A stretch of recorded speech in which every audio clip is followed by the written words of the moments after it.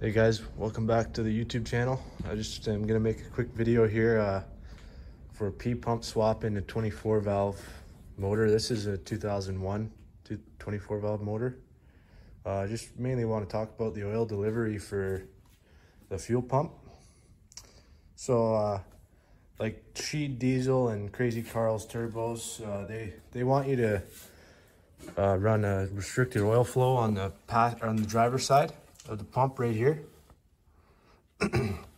So I got the kit right here, and so they'll want you to either run a line from this oil port or tee this off. This goes, you need one for the vacuum pump too, so you can tee it off or whatever you need to do. But so they want you to run a restricted flow like this on the driver's side, because, well, the passenger side has already restricted flow there, right in the pump casing. And this one here just goes right into the sump of the pump. And you can see the crankshaft right through this hole here. But the only problem with doing it this way is, well, you're restricting the oil flow. What you need to do, or else the pump will fill up too much and flood the governor housing.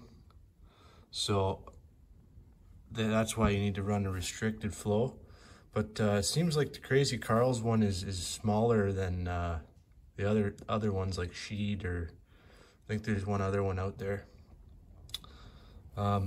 So this one, I think they got the hole so small because they want it to spray up in there right on the camshaft, and then you're relying on splash to lube everything. But no, that's not really the right way to do it. Like, yeah, it'll lube the pump for a little while, but it's not factory.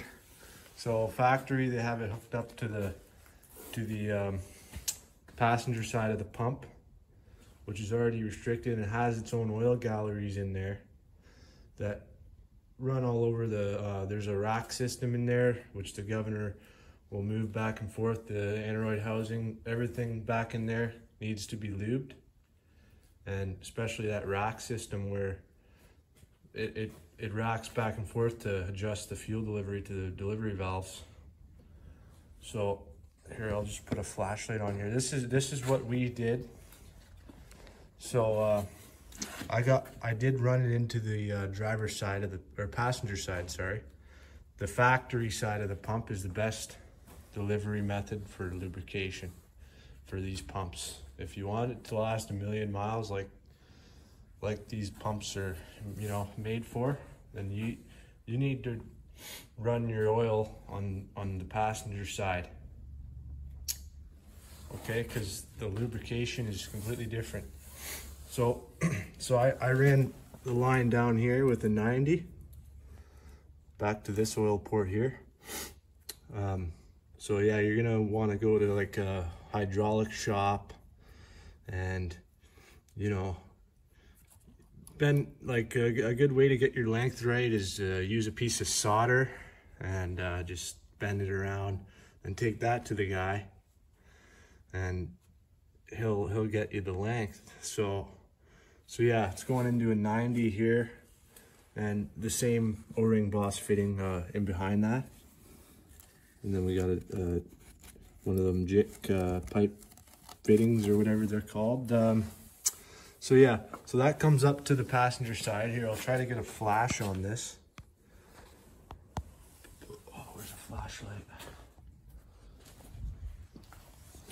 So what you need to do is run a banjo bolt. There, you can see it right in there now. I'll try to get it to focus. It's not this banjo bolt. This is the fuel return here, but the oil delivery is in there. So we did a banjo. Banjo is pretty much the only way to go, because it's so tight with the 24 valve head.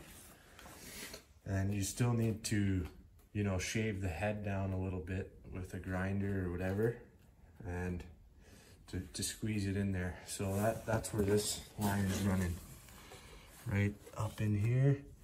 I mean, yeah, that's just the way you want to do these P pumps for oil.